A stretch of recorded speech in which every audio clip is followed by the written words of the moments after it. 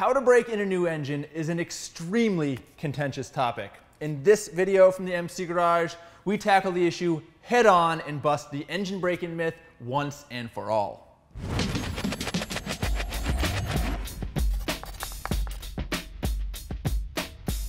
First up, I want to apologize for being absent for a while. As it turns out, I got hit in the face with a rather large firework that shattered my jaw and burned me up a bit.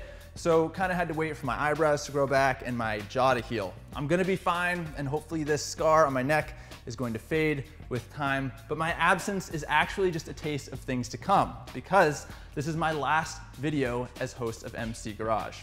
We're gonna talk more about that later, but for now, let's talk about breaking in new engines. What is engine break-in?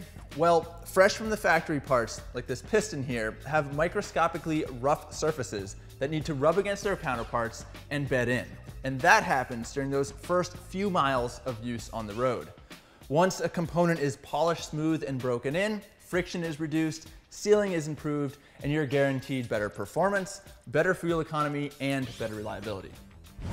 There are a lot of sliding and rotating parts within an engine, but the thing that everyone gets all riled up about when we talk about engine break-in is the seal between the piston rings and the cylinder. And rightfully so. The condition of that seal has a huge impact on your engine's performance and its longevity. What's the best way to get a good seal on those piston rings? If you follow the procedure outlined in your owner's manual for engine break-in, it'll probably recommend a 600, 1000, or even a 1500 mile process wherein you limit throttle application and revs and constantly vary the engine speed. At the other end of the spectrum, there are people that say that a gentle break-in is a waste of time and not an effective way to seal those piston rings, and that a more condensed and aggressive and maybe even brutal engine break-in is the way to go. I have my own opinion on the matter based on personal experience, and there are certainly a lot of opinions out there on the interwebs, but rather than relying on anecdotes and upvotes, we decided to answer the engine break-in question with hard numbers. And the best way to do that? Break in some engines. So what I did was assemble two identical Honda CB300F engines with fresh top end parts, break them in differently, and then examine the results.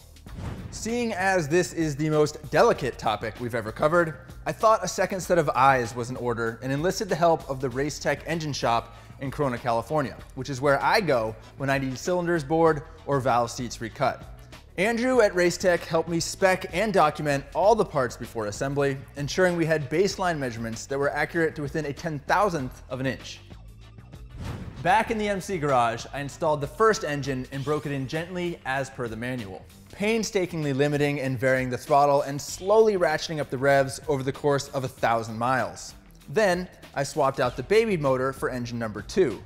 While engine number 1 didn't kiss redline until that final 1,000th mile, this second engine was given a minute to warm up, then it was ridden at or near wide open throttle on the highways of SoCal for the entire 1,000 miles. Both engines were initially filled with Bel-Ray semi-synthetic oil, and I changed the fluid and filter at 600 miles as recommended. After breaking in these two engines using drastically different methods, I then did a compression and a leak down test, which is a standard way of checking the health of the top end components, before trucking the motors back out to Corona to Racetech, where we disassembled, measured, and inspected the parts. And the results? Well, they might surprise you.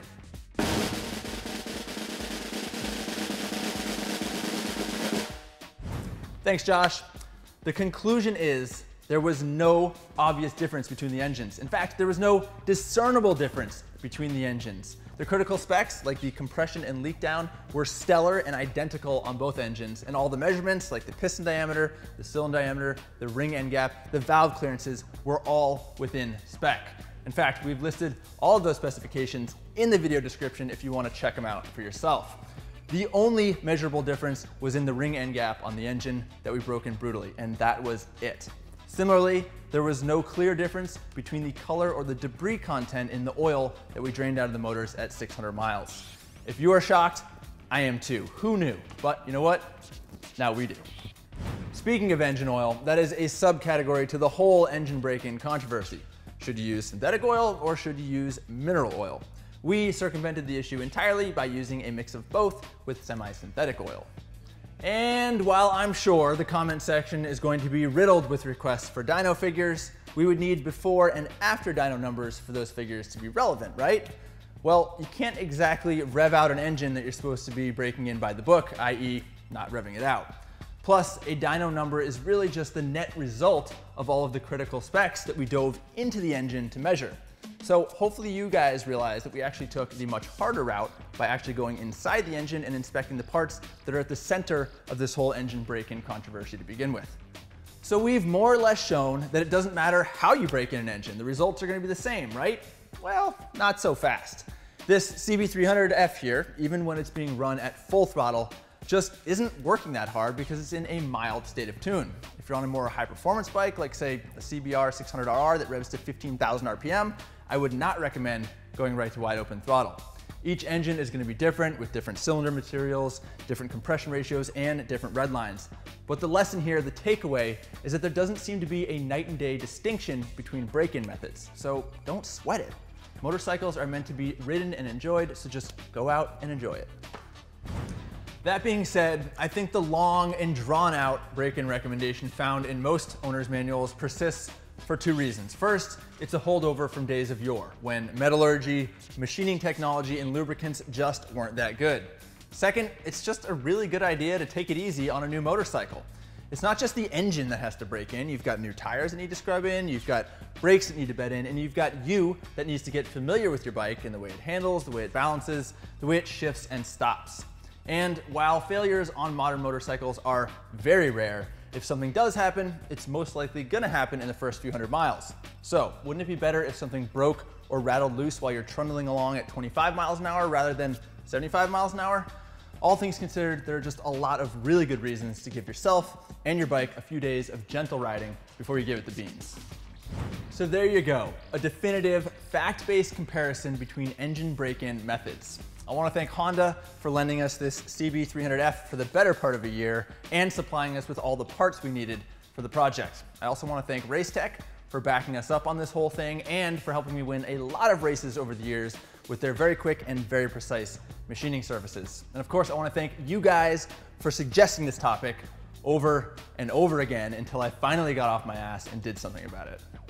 As I mentioned in the beginning, this is my last time hosting MC Garage. Zach, Spencer, and I have been given the incredible opportunity to spearhead motorcycle content at Motor Trend On Demand, so we're saying so long to YouTube. Hosting MC Garage has been a ton of fun, and I can honestly say that after 10 years at Motorcyclist magazine, hosting this show and getting to inform you guys about motorcycles and answer your questions via the comments section, specific videos, and even those long and drawn out Instagram messages has been the most gratifying and satisfying aspect of my job. I love motorcycles and I love working on them, and getting to share that with you guys has been a privilege. And we're really excited about this new opportunity, so we hope you guys are gonna check us out on the new platform.